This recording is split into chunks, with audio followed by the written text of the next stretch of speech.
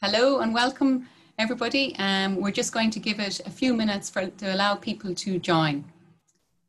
We'll be back in a few minutes.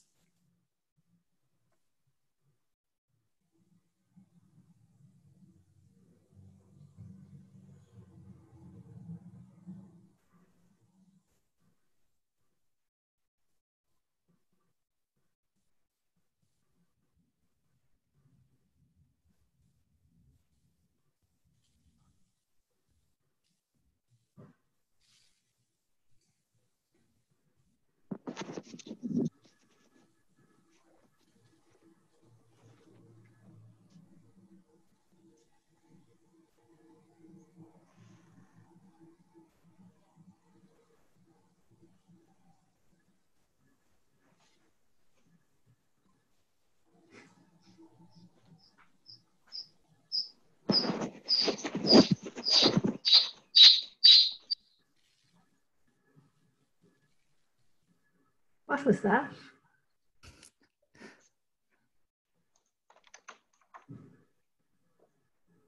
Hello and welcome to the public lecture on nutrition and exercise for weight management, fact and fiction. We're just going to give it another 2 minutes to allow people to join and then we'll get ready to start.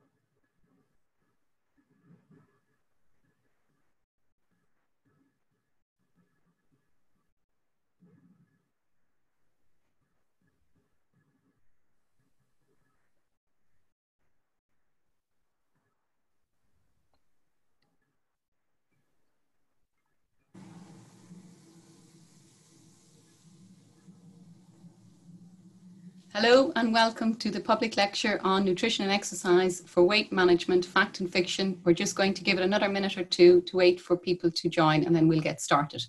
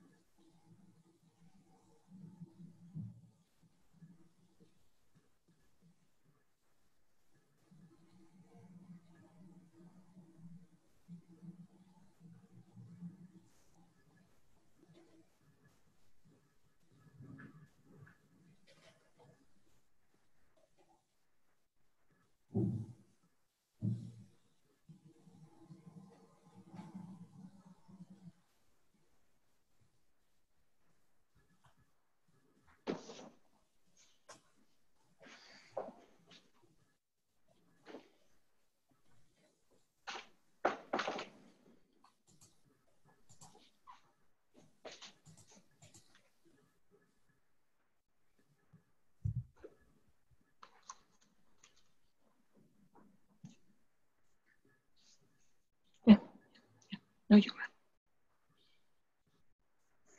are. Okay, good evening everybody. I'm delighted to welcome you to our public lecture on nutrition and exercise for weight management, fact and fiction. Tonight I'm absolutely delighted to introduce my two colleagues, Associate Professor Clare Corish and Dr. Katy from the Institute of Food and Health in UCD. So Clare is a registered dietitian and Associate Professor in Clinical Nutrition and Dietetics at UCD. During her career, she has worked in dietetic practice, research and education. And in UCD, she manages a professional graduate program in clinical nutrition and dietetics. Clare's research activities are focused predominantly on malnutrition in older people, nutrition in early childhood, and nutrition and lifestyle among shift workers. She served on many expert committees during her career. Katy completed her PhD studies in sport and exercise science in the University of Limerick. She completed her PhD in the area of exercise and appetite control in Australia. She subsequently worked in weight management clinic in the Centre of Children's Hospital at Pittsburgh in the US. Subsequently, she returned to Ireland and she's currently a lecturer in sport and exercise science here in UCD. Tonight, Clare and Katy will deliver the lecture together, starting firstly with Clare and then switching over to Katy. And then they'll both come back and sum up the key recommendations of their talk. The lecture will last approximately 30 minutes and we'll leave about 15 minutes for questions at the end. You can post your questions in the Q&A box. However, I ask that you wait until the end of the lecture before posting the questions. With that, I hope that you enjoy the lecture and I hand over to Clare, who's going to start off. Okay, thank you very much, Lorraine, for the introductions. So the purpose of the talk this evening is to focus on facts and fictions that surround weight management, and we hope provide you with some useful and practical information. We're going to look at, firstly, scientific evidence and how it's derived. Then we're going to look at some common nutrition and exercise myths and the facts and fictions around those, and then go on to provide some practical advice for weight management. So this slide really demonstrates the difficulties associated with energy balance. Energy balance is often portrayed as easy, calories consumed versus calories expended. However, as you can see on this slide, the energy balance is actually very difficult. It's very complex. Maintenance of body weight is regulated by homeostatic factors. So for example, different hormones, different neuropeptides that can induce or suppress hunger. And these are often determined by food intake, by body weight itself, or by energy balance. We also have environmental factors that come into play, our obesogenic environment, and behavioral factors, for example, how we react to stress. And even in the current circumstances, some people react very differently than others. How all of these are influenced then by our genes and by the fact that unfortunately, physiological adaptation to weight loss favors weight regain. So it is far from simple. A Google search for weight loss gave 1,940 billion hits in less than 1 second. However, unfortunately, despite the number of hits, this does not provide the scientific evidence on which to promote weight loss. When we look at scientific studies, they're based on their scientific rigor. And you can see here the scientific pyramid that we use. At the top of the pyramid are systematic reviews and meta-analysis of what we call randomized controlled trials. These take years to complete. And randomized controlled trials, or RCTs, as you may have heard, are studies that investigate the effectiveness of a treatment. So in this case, a specific diet. And these are very difficult to do for dietary interventions, as it is not possible for participants to know if they are, to not know whether they are following a specific diet or not. It's very different than a medical intervention where people can be given a tablet or a placebo tablet, which is much easier to control for. Observational studies are lower down in the hierarchy. And these studies are those that have lower quality evidence, but they still can provide some evidence. They observe the effect of a risk factor on health outcomes, but no treatment is given. What is very clear, though, is that scientific evidence is not anecdote or what works for one person, no matter how well that person perceives it to work for them or how much they promote it, or what family, as we say, friends, other people advise, regardless of how well-meaning that advice is intended. So we're going to look at three common facts. Dr. Horner and I are going to look at 3 diet and exercise topics and discuss each to establish which is fact and what is fact and what is fiction. So the first that I will look at is intermittent fasting.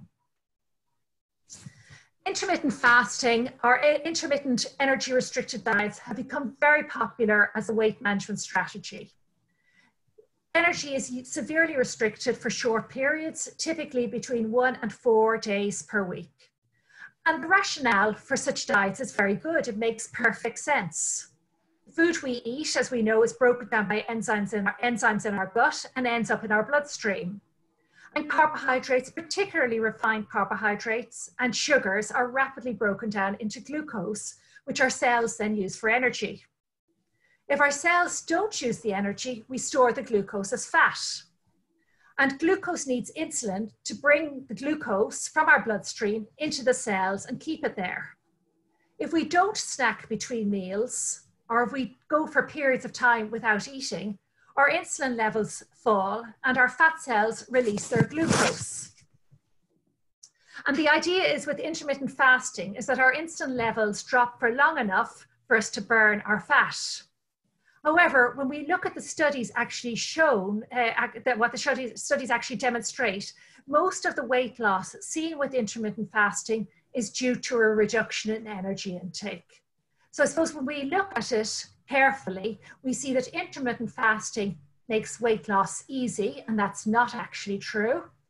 The best way to intermittently fast is still not clear. As I showed you on the previous slide, there are 5 different ways, and there's more as well. There was a very nice, well, when we look at the scientific evidence, that shows very nicely that intermittent fasting shows promise, but little is known about its long-term sustainability and health effects. So regardless of what celebrities or others promote, this is what the scientific evidence shows. And this was in a very nice, high-quality, systematic review published in Canadian Family Physician Journal in 2020. The next diet that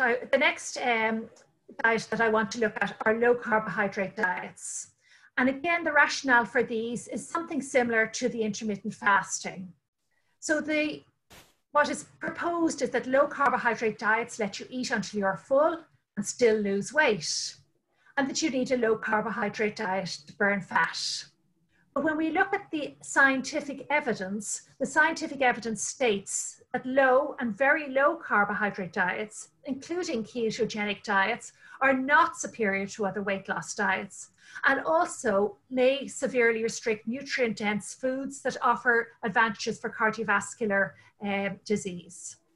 We do know that low and very low carbohydrate diets and ketogenic diets may reduce appetite or may suppress appetite.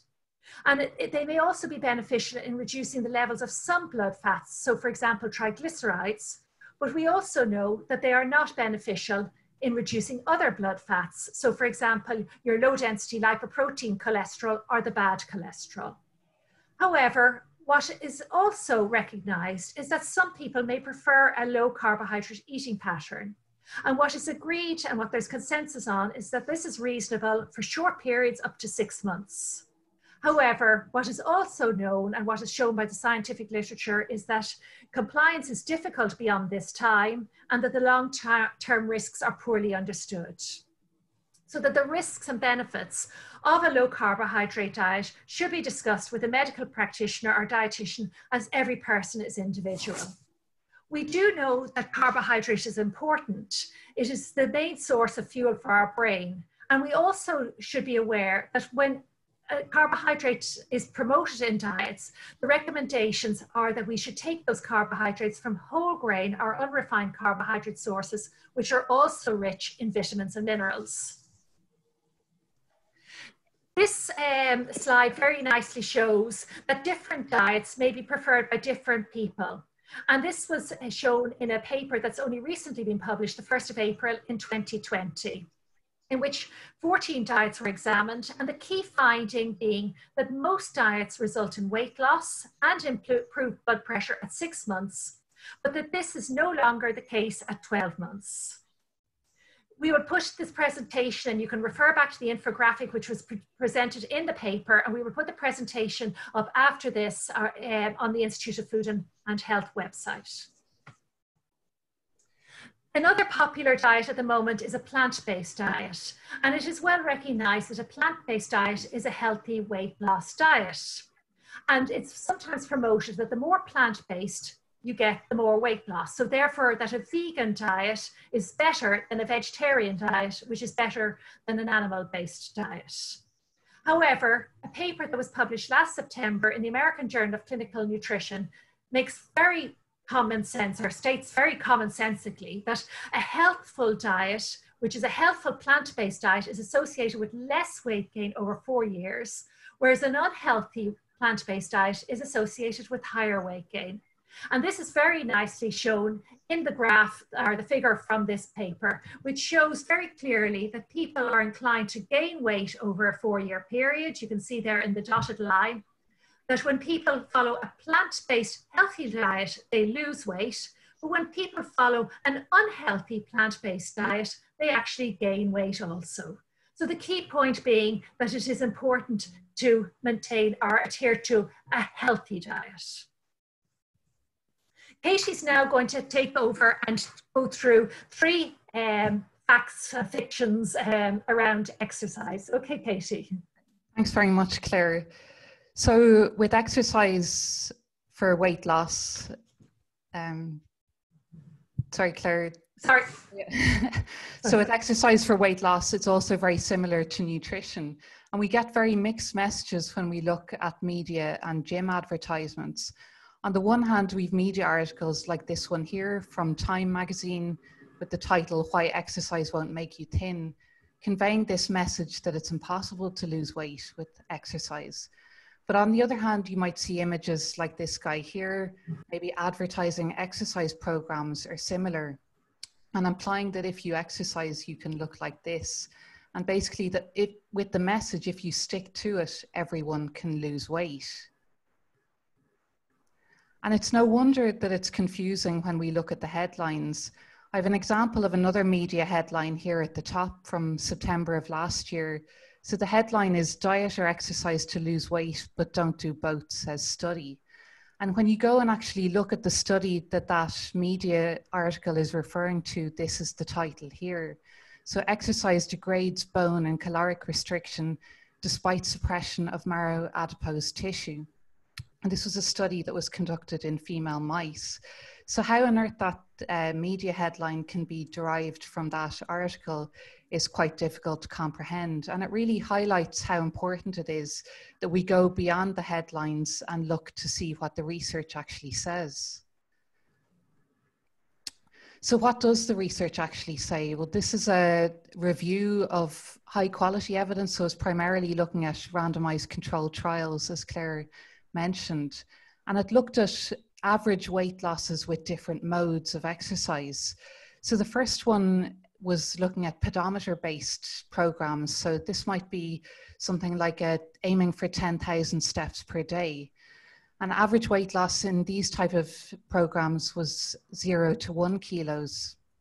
With aerobic exercise-based programs, so this is exercise on a treadmill or bike, average weight loss being 0 to 2 kilos. With resistance exercise, on average, no weight loss expected. With combined modes, so an aerobic plus resistance, 0 to 2 kilos expected on average. But where the real meaningful weight loss came was when you combined diet with exercise. And in this review paper, on average, it was between 9 and 13 kilos. So really highlighting that weight loss with exercise itself is quite minimal. And to achieve meaningful weight loss, you really need to add diet to exercise. But there we were talking about averages. So it's important to think how many of us are actually the average. And we can think about this, or the average person, we can think about this in all aspects. We're all individuals. And I've pulled out this figure here because I think it highlights this point very nicely. This was a study conducted by researchers at the University of Leeds who've done a lot of work in this area. And they enrolled people in a 12-week aerobic exercise program. And people were asked to expend 500 calories in energy 5 days per week for 12 weeks. They enrolled 59 people in total. And this figure here shows what happened to those 59 people's weight at the end of that 12-week program. So each person is represented by a black bar. So there's 59 bars there. And if you look to the left, you can see that one person lost just over 14 kilos. You've other people losing maybe 7 or 8 kilos, and others not losing very much weight at all, and some even gaining a small bit of weight. The average weight loss was just under 4 kilos, and this was also what was predicted based on the amount of energy expenditure. But you can see a huge amount of variability around that. So if we go back to the facts and the fiction, the message that it's impossible to lose weight with exercise, no, that's not true. The message that if you stick to it, everyone will lose weight, that's also not true. But what is true is that weight loss with exercise is variable. So what explains this variability? Why do some people lose more weight with exercise than others? The first thing people often think of is adherence, that someone just didn't do the exercise. But in this study, in the study we just looked at, this was highly controlled. It was conducted in a lab and all the exercise was supervised. So we know that everyone did the same amount of exercise in the lab. Instead, what the variability seems to be explained by is changes in other components of energy balance. So if we're on an exercise bike or going for a run, for example, that might be for 1 hour in the day. But there's another 23 hours in the day, and what we do during that time also matters. So what other activity we do during the day and what food we eat during the day, all of that will determine whether we're in an energy deficit at the end of the day. But while it looks simple, it's not. When we increase our physical activity or reduce our food intake, there are a whole host of changes that can occur within our bodies, and these are different between people. And I'm not going to explain this slide in detail. It's really just to highlight the complexity here, that if we just look at some of the factors that can influence food intake, we have a whole range of biological factors, psychological factors, and the environment, as Claire mentioned earlier. And these can all impact on food intake. Many can respond differently to exercise and also vary between people. So we're all individuals and can all respond differently. And if we even think about right now, we've all been predominantly indoors for a long time, and all of these factors will likely have been quite different to what they were 2 months ago. So far we've looked at exercise for weight loss, but what about weight maintenance or preventing weight regain after weight loss? This can, while many people can lose weight, keeping that weight off can actually be one of the biggest challenges for most people. So this is an early study showing what appears to be a crucial role for exercise in maintaining weight loss. This was a study of Boston policemen in the 1980s, and they were randomized to either weight loss over 8 weeks by diet alone, shown as the dashed line, or diet plus exercise, shown as the solid black line. So you can see that over the treatment period there, over that 8 weeks, both groups lost significant amounts of weight, and there wasn't too much difference between the two groups. But where the big role for exercise seemed to be was in that weight maintenance period. So at the end of the 8 weeks, they were reassigned to either diet alone or diet plus exercise. And you can see there that the diet group regained the weight. So at 80 weeks, so about 1.5 years later, they'd regained nearly all of that weight that they'd lost. But the diet plus exercise group, they lost the weight and they kept it off up to 1.5 years later. And this finding that exercise appears to have a crucial role in preventing weight regain and in weight maintenance has since been shown in various other contexts, including a recent systematic review published earlier this year, so in 2020, showing increased physical activity was one of the major factors associated with weight loss maintenance and preventing weight regain in people that had lost weight.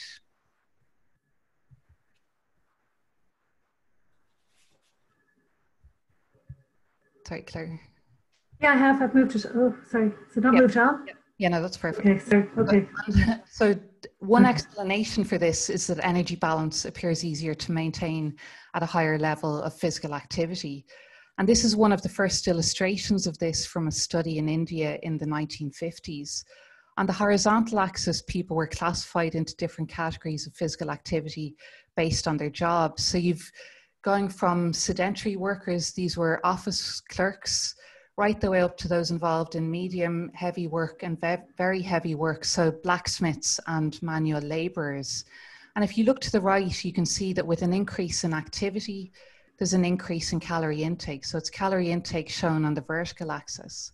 So with an increase in activity, that was associated with an increase in intake.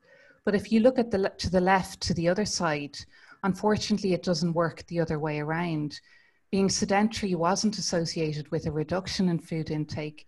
It was actually associated with an increase back up again in calorie intake. So what this means is that sitting more was associated with eating more, and that's something that maybe some of us might be able to relate to recently during lockdown. So what this really highlights is that it's much more difficult to maintain energy balance when we're sedentary. So in summary, regular exercise, as we've just looked at, appears to have a crucial role in preventing weight gain and in weight maintenance when it's adhered to. So regular exercise will help in keeping weight off. In terms of weight loss with exercise, it's often minimal, but it's also variable. So this will depend on changes in other components of energy balance. It's important that we have realistic expectations with regards to weight loss with exercise. And as we looked at earlier, it's also essential that we acknowledge the important role that diet has. So diet combined with exercise being important for weight loss. So I'm going to hand back to Clare now, who's going to go through some practical nutrition recommendations. Okay. Thank you, Katy. So really, I suppose what we need to look at first is whether we need to lose weight.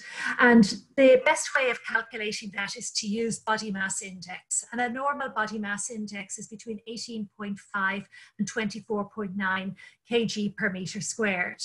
We've included a body mass index calculator here. So when you go back and look on the Institute of Food and Health website, you'll be able to calculate out your BMI.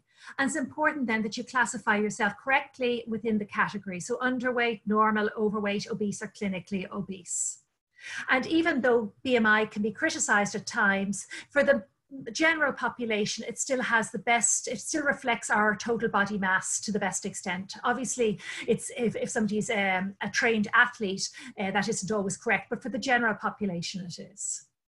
The other thing that is important to use and to be aware of is waist circumference. I'm sure you've all heard of people who are apple-shaped versus pear-shaped. So apple-shaped really means that we have weight around our waist, okay? And pear-shaped really means that we have weight around our bottoms. And unfortunately, being apple-shaped, it puts us at higher risk of cardiovascular and metabolic diseases. So it's important for a man to have a waist circumference of less than 94 centimeters, if at all possible, and for a woman to have a waist circumference of less than 80 centimeters. And even if we, if BMI doesn't go down as quickly as we would like, if we can lose weight from our waist, that will be cardiovascularly protective.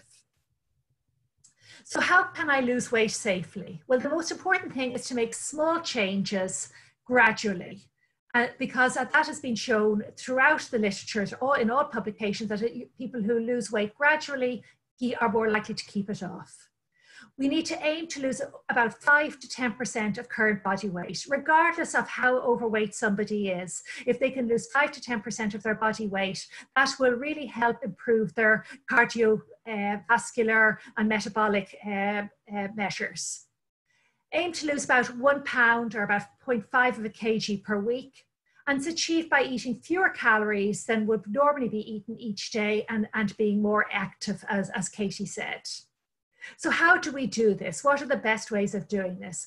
And the first way is actually eating more of fruit and veg.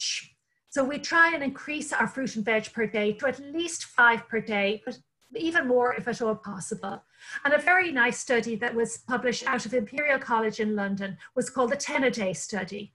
And what that showed was that 10 portions of fruit and vegetables, so about 800 grams of fruit and vegetables per day, reduced the risk of heart disease, risk of stroke, cancer, and dying prematurely by quite significant amounts. So really that's what our first key focus must be, to try and eat a variety of foods. So can you eat a rainbow? Yes, you can, and you should, and try and do it every day. If somebody can't eat their greens, some people just won't eat or don't like green vegetables. I suppose the thing is to try and think of other ways around that.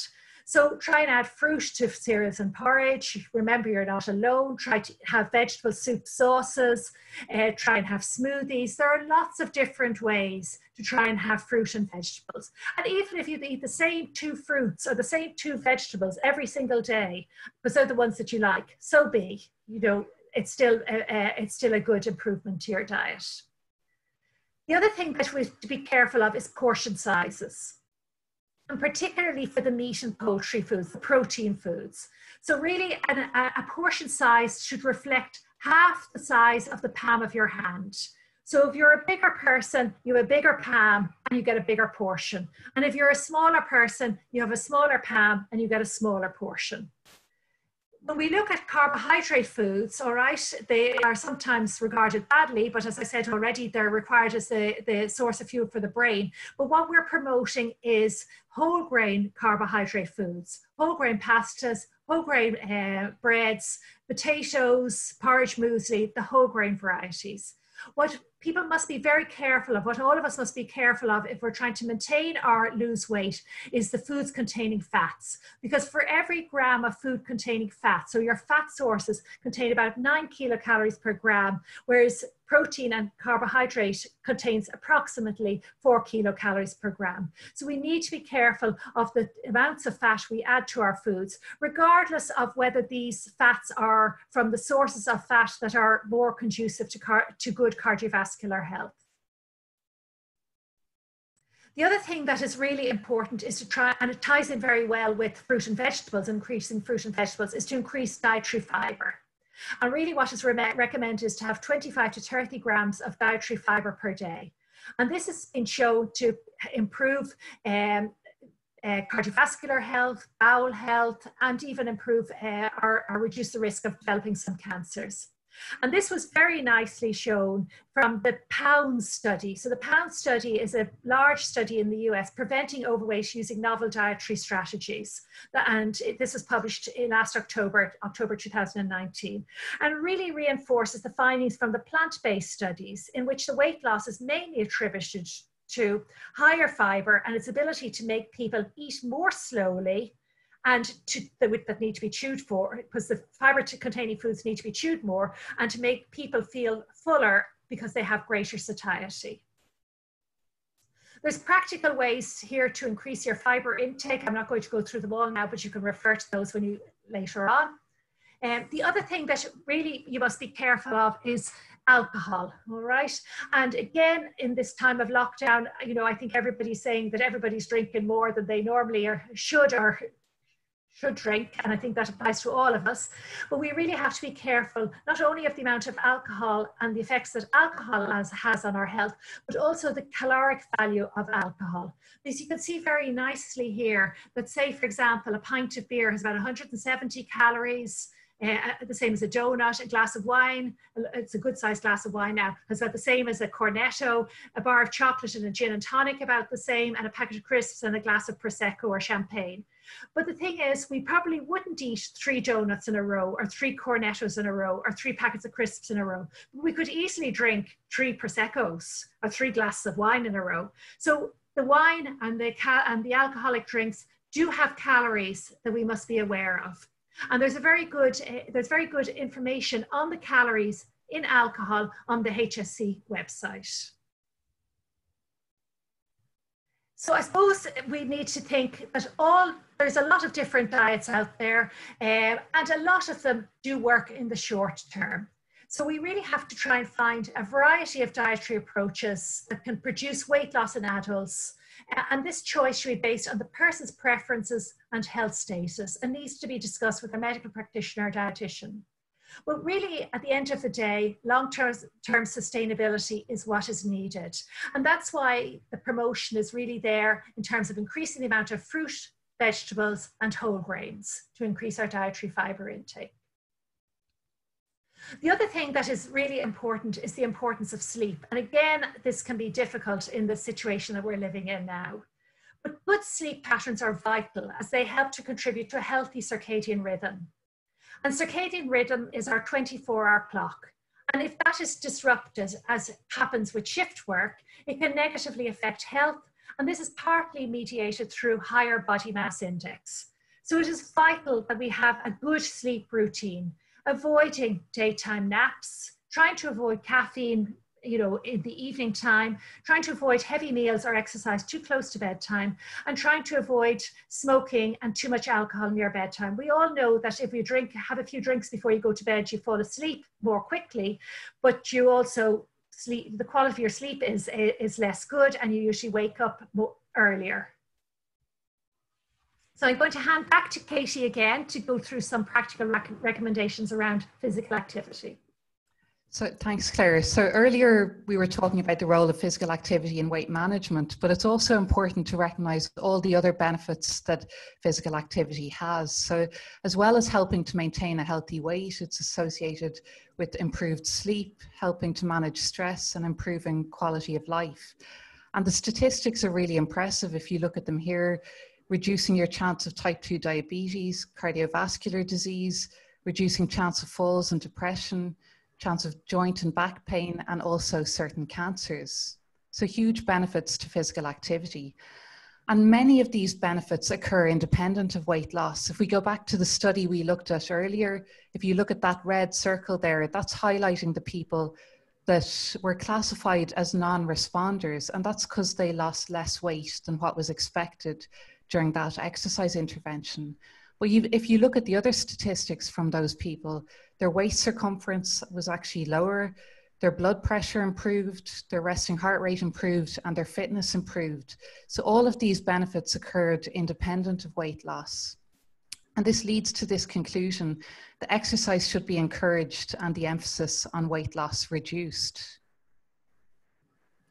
So in terms of recommendations for incorporating physical activity for health, this should be individualized and it'll depend on your starting level. But general recommendations are to aim for 30 to 60 minutes of moderate to vigorous physical activity on 3 to 5 days per week. So that's something like going for a walk or a run. It could be playing sport like tennis, or if you're like Matt Damon here and have the sea in Dalkey in your 5 kilometers radius, it could be going for a swim.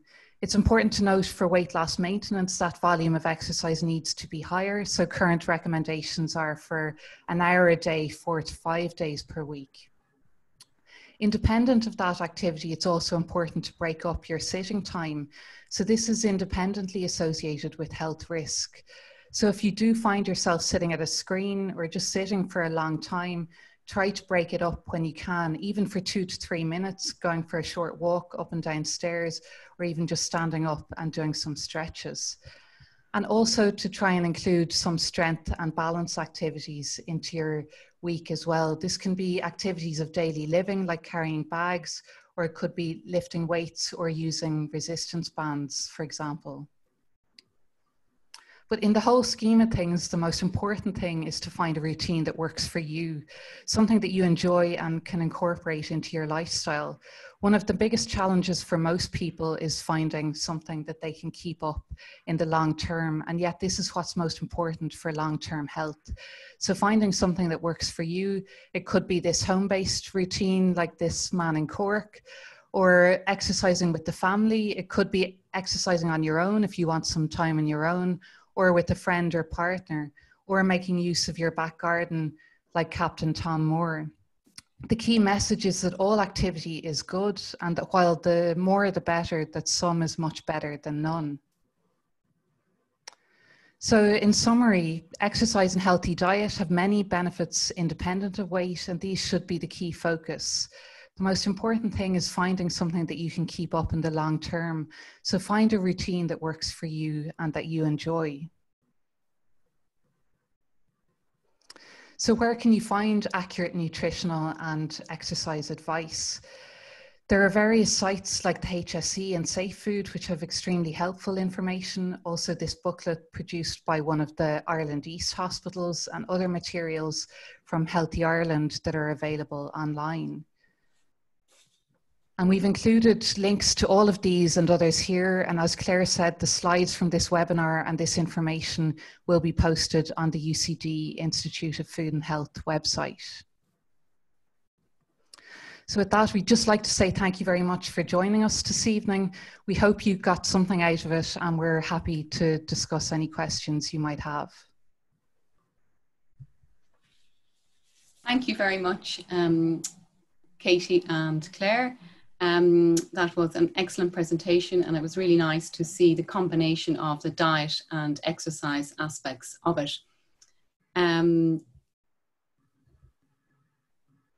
So we're going to now take over some questions from the Q&A aspects. So what we're going to do is I'm going to read them out, and then I'll divert them either to Katy or Claire, or to both of them if needs be. So the first one is a question regarding the study where they calculated the weight loss when doing different types of exercises. So is there any reason why there was no weight loss when doing resistance training? Maybe Katy, you can answer that in general terms rather than being specific for resistance training, but maybe in general terms why some people might not lose weight. Yeah, so that was a review paper and it was primarily looking at randomized controlled trials, but one reason there could be with resistance training is that you're putting on muscle mass. So even though you might not see a change on the scales, you're actually becoming healthier. So there could be improvements in body composition, but it's just on the scales, all you're seeing is changes in weight. So that's a really important point to acknowledge with regards to resistance training. The other thing, compared to aerobic exercise, generally in a short space of time, you can burn more calories through aerobic exercise. You're raising your heart rate higher than you would for the same duration of time with resistance exercise. So that's one of the rationales behind aerobic exercise for weight loss. But as I said, resistance exercise really is key for muscle mass and body composition. Maybe one for you, Claire. Can postmenopausal women lose weight? Somebody's asking here. Yes, everybody can lose weight, but obviously it's more difficult as you get older, because your metabolic rate drops. So it makes it even more important that alongside diet that you try and do some exercise. And that exercise, as Katy said, should be something that you can fit into your routine, and that preferably will be aerobic in terms of weight loss. But the resistance exercise is also good for menopausal women because it helps their muscle mass, but also helps in balance, overall balance, which is important. And we know that bone health is really important in postmenopausal women. So therefore, balance is vital. So maintaining good balance and good muscle mass is really important. And Katy, there's a question here on HIIT training. So is it as beneficial for weight loss as it's supposed to be? Or as it's presented as being?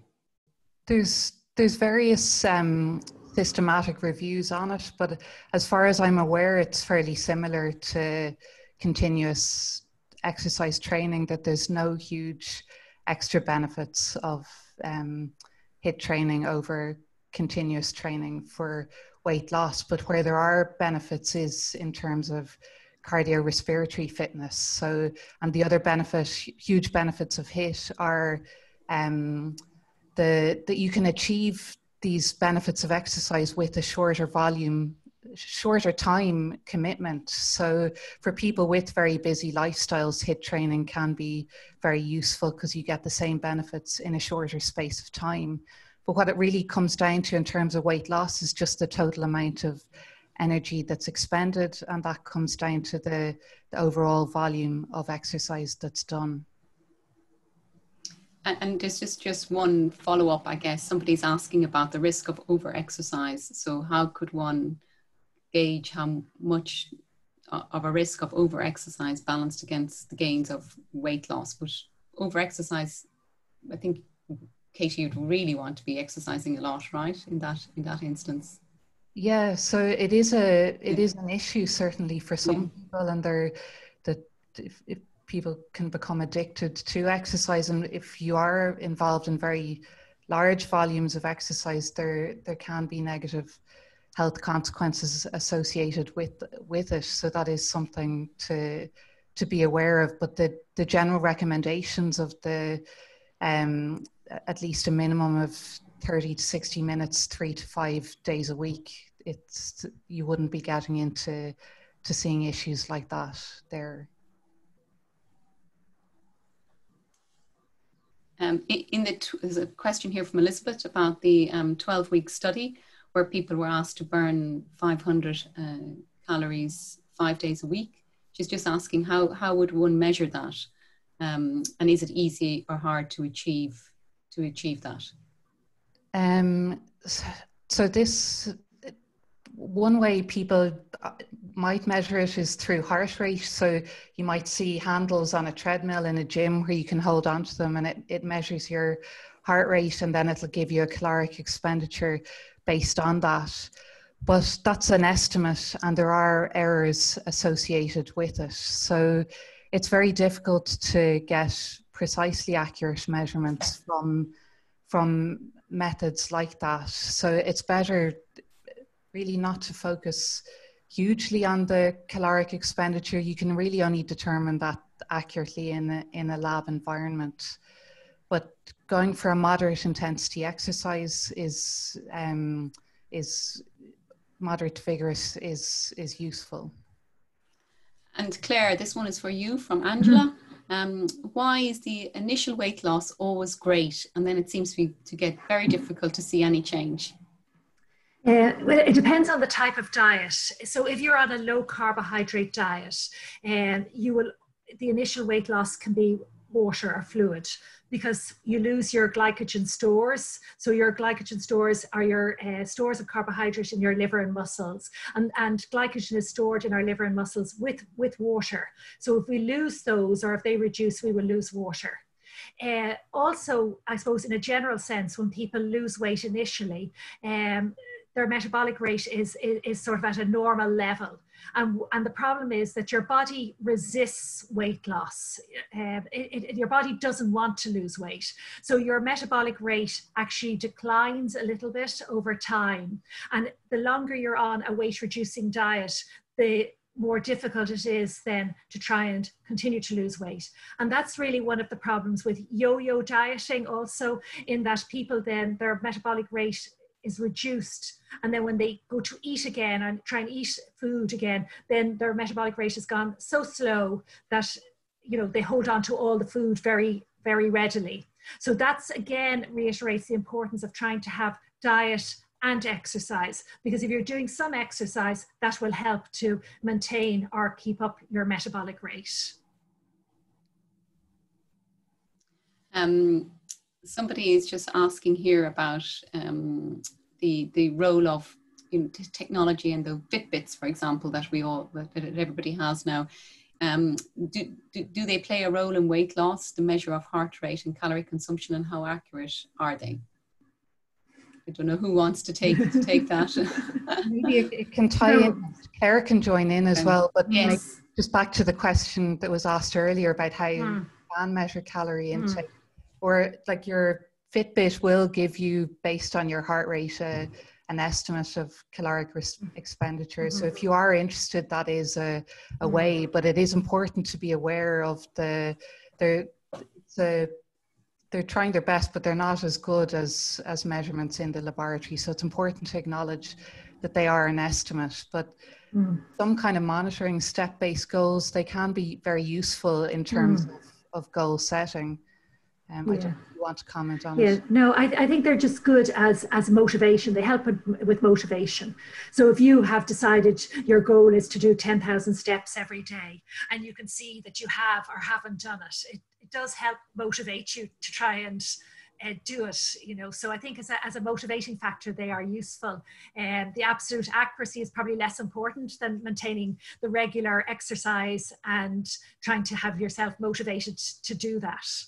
Yeah. So I think they're a fun way of sort of being motivated.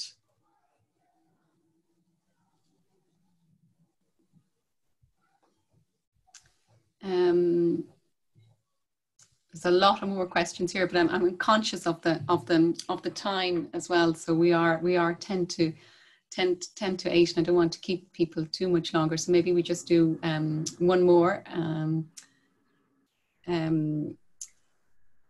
I have one person here saying that they've lost weight in the last 10 months.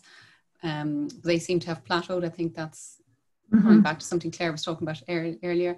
My exercise has increased if I've gotten fitter. Should my calories increase too?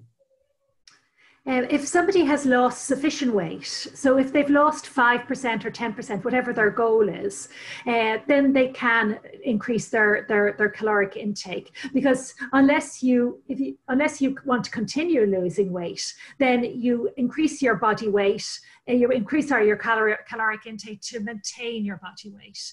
So the greatest focus has to be in that case on somebody trying to eat their fruit and veg and try and get into a routine in which they eat foods at their meal times, try not to snack between meals, and try and enjoy their food. Because what we really must remember is that food and eating is not just about having nutrients. It also is about socialization, it's about enjoyment, it's about celebration, and being able to have a regular dietary intake that allows you not to overthink about food, but to try and have it incorporated into your diet in a way that is enjoyable and allows you to maintain weight. What people really should try and avoid, and what the questionnaire is trying to avoid, yo-yo dieting. So what you really don't want is that somebody loses weight and then regains it. But if they can try and maintain the weight and get it a set weight, that's what is ideal. Okay, thank you very much to both of you. I'm going to hand back quickly to the director of our institute, Professor Dolores O'Riordan, who's going to close this session. Thank you. Thanks to all of you for logging into this webinar this evening. And it's great to see so much interest and so many questions that you are asking. But of course, the biggest thanks goes to Claire and Katy this evening for sharing your expertise, both from a diet point of view and nutrition and exercise, on what I suppose is a very emotive topic of weight management.